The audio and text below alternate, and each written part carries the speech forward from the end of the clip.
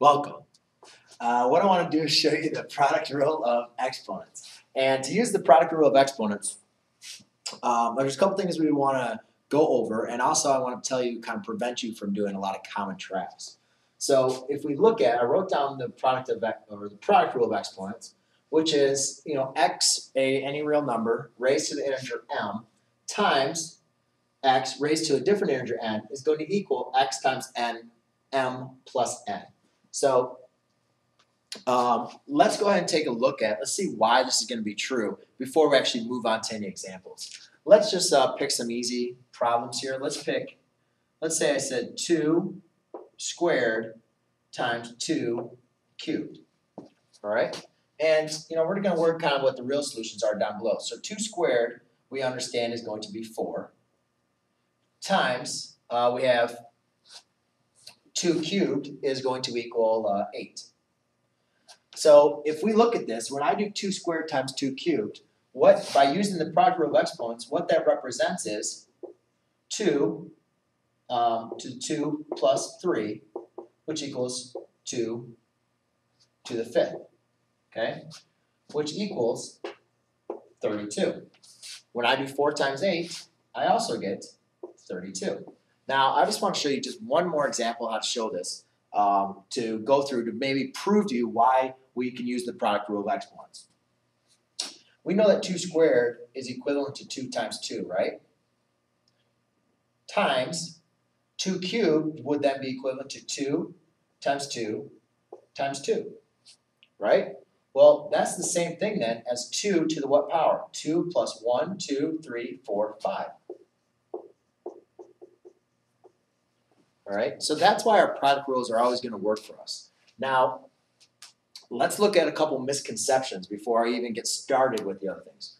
A lot of students want to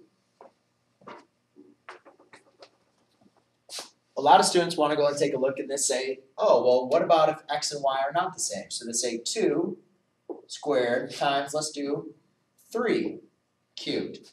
And they say, it can work the same and it equals, I don't know, they want to multiply these numbers and say that's equal to 6 to the 5th. Well, I don't know what 6 to the 5th power is off the top of my head, but obviously, let's look at what this is. 2 squared is going to be 4 times 3 cubed is 27. Now, 4 times 27 is going to be 108. And I don't know what 6 to the 5th power is, but it's definitely not 108. So make sure that you cannot, the rules of exponents do not work if your two bases are not the same. Now the second thing that also doesn't work is you can't multiply those numbers. So if I had 2 cubed times 2 to the 3rd, or 2 squared times 2 to the cube, a lot of students want to say, oh, it's 4 to the 5th power. Well, again, I know that 4 to the 5th power does not equal 108. Okay? So you got to make sure that, well, of course it doesn't equal 108, but 2 squared plus 2 cubed is supposed to equal 32, right? It does not equal 32. And this one it's not supposed to equal 108. So we obviously know that you can't, your bases are still going to remain the same. All you're doing is going to add in the exponents, all right? You don't multiply your bases, nor do you multiply the exponents. You just add the exponents as I illustrated here. So let's take a look at a couple problems and work through them. So if I work through x to the 4th times x to the 8th, b times b to the 4th times b to the 6th times b to the 0. And then I work on, let's do 3x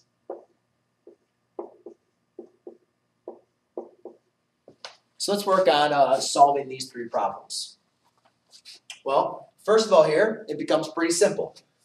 If you look at it, I have my two exponents, my two bases are exactly the same, so therefore I can use the product rule of exponents. And then all I need to simply do is just add my exponents. So this one is going to be x of 4 plus 8, which is going to equal x to the 12th power. Here, I notice that all my exponents are exactly the same. So therefore, I can simply just take my exponents. Now here, I don't know what my exponent is. Well, remember, if b raised to the first power is obviously going to give you b. So therefore, I can substitute in a 1 to help me solve this problem. So now I can do b to the first plus 4 plus 6, and then you can add in 0. But obviously you know that b to the 0 power, that's not going to affect it, right? By adding 0, that's not going to really change it. So because we know that's going to equal 1. Well, we finalize this by 1 plus 4 plus 6 is going to equal b to the 11th power. And finally, when we last thing we need to look at is now we're going to have some coefficients in front of our variables, and that's really not going to change our product rule of exponents. Still, even though we have these coefficients, we can only touch what we have with our exponents. Now, I'm not just showing you an exponent up here, so I'm going to want to put a 1 up there. So now, once I put a 1 up there, I can say, well, since we're multiplying here, my operation between my parentheses is multiplication, I need to make sure I multiply my coefficients and I multiply my exponents. So I'll have 3 times negative 2, and then I'll have x to the first times x to the fifth.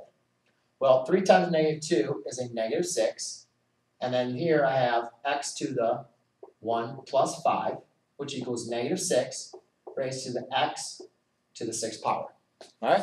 So now what I'd like to do is go ahead and write up some problems for you to go and try on your own, and then I'll come back through and I'll help you out with them. So write down these problems, please, in the black, and then just give yourself a couple seconds or a couple of minutes. Try to go and solve them out, and then I'll come back and I'll show you the answers.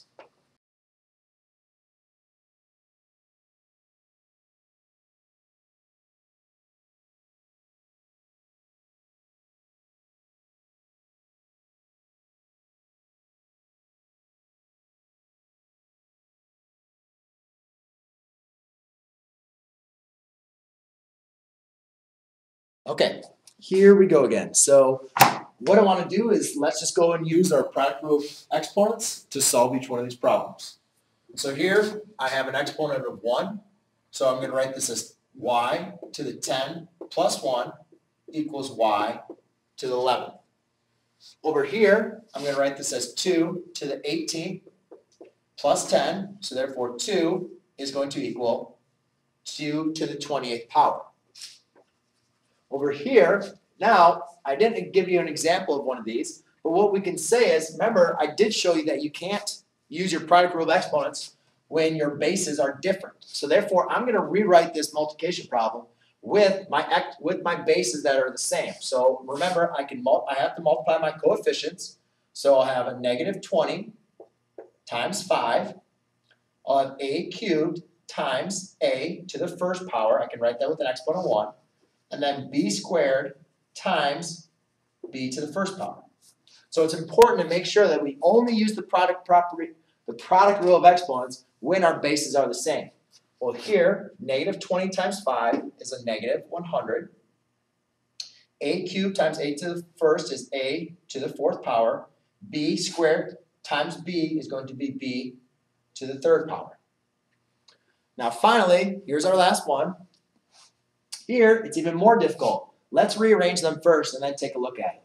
So I have 6 times negative 2, x negative cubed, x cubed, y to negative 5th, y to negative 6th.